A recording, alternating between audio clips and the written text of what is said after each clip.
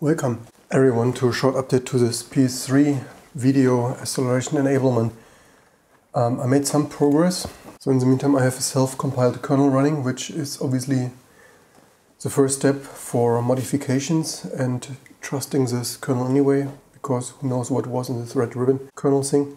So this is of course quite a relief that we have a patch set that works on this other OS++ when Linux is running in the Game OS version of the hypervisor. What this allows us here on this side, I have a frame buffer running with these modifications, which is doing here some additional hypervisor call for GPU context attribute FIFO setup.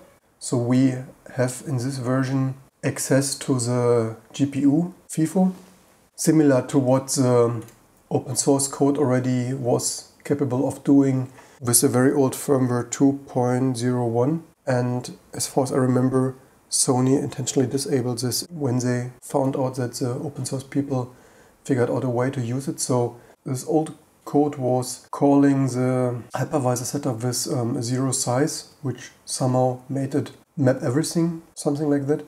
That was somewhere here. So the old code, and by the way, I'm lucky that I had this still on the old hard disk, because I think I did not find this with Google anymore.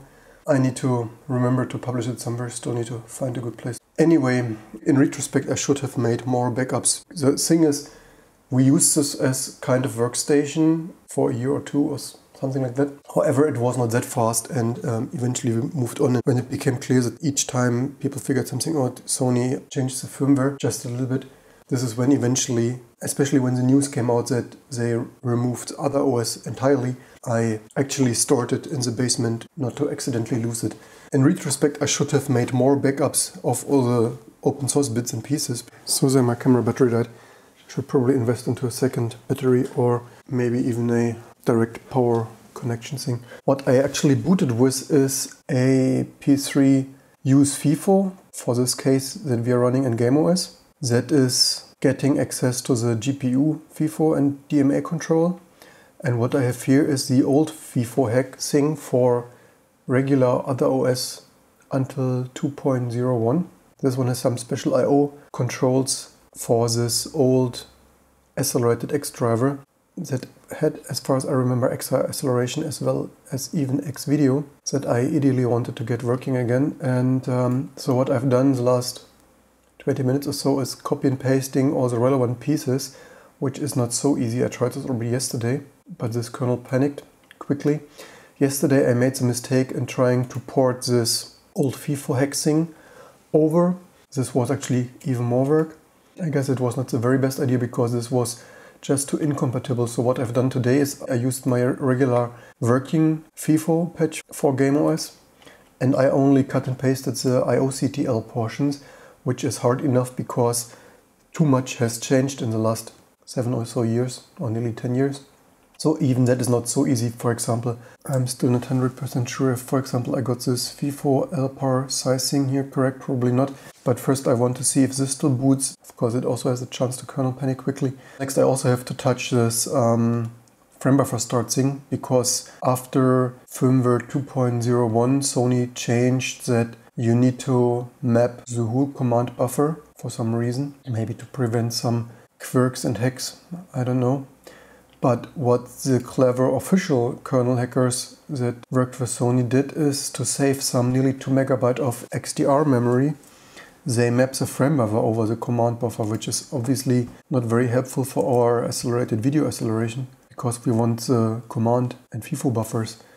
So what they have done here is the frame buffer start is only 64K, and they basically, as far as I see, map most of the frame buffer over this command buffer, which we need to undo.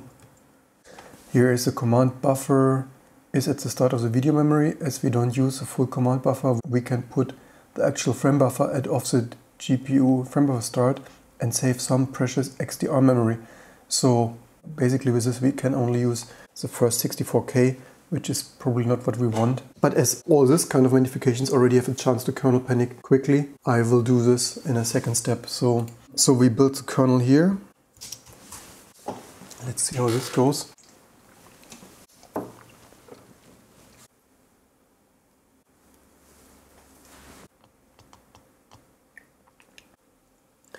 So this is this KExec based Petit boot thing that was always used, which is already running a small Linux kernel for this boot thing and using KExec to execute another one. That was always the official other OS setup.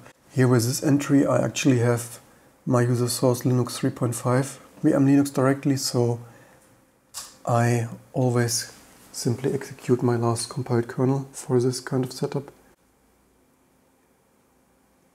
Okay, so this is actually what I was hoping for. I was not really sure if this will work, because if I didn't make a typo, this means actually my modified frame buffer still works, which is quite impressive. I did not expect this to work today on the first try. Didn't work yesterday with my bigger modification. So we have some 9 MB of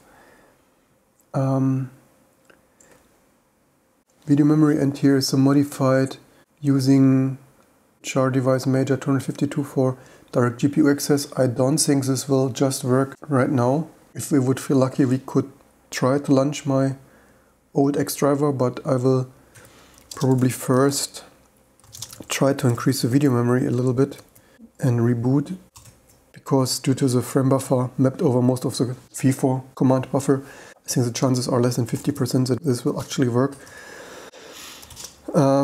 So driver, video, PS3 and frame buffer start. Next we try to move the frame buffer start to the end of the command buffer, how it probably should be if we want to use acceleration. And then we also, there is a kconf defined for the frame buffer size, which is 9 MB. And question is it because with 2 MB command buffer, maybe we make this 10 MB. And the question is, does this include frame buffer start? Because now I'm not sure if this includes the command buffer or not. The question is, where is the size? And this define is, don't really know where that comes from now. Okay, anyway, so this is mapped with video. So video memory size should not be smaller command buffer size. And where is this mapped? So the max size is 256 minus some GPU IO IF. So video memory size, then limit get GPU VRAM size, because here is the VRAM size allocated. So the way to accelerate it X on the PS3 will still be a little bit stony. And here, so there are still some questionable things to figure out and get right until this has even a chance to work again. So stay tuned for the next updates, and the next videos will also be about different topics. So I will not do everyday PS3 hacking now. This is just the first week unpacking this thing, and the next videos will again be about other topics until I have more things patched together to work again. Hope you learned something and get inspired to help modify, improve open source kernels and drivers as well. And don't forget to subscribe for all the next videos to come.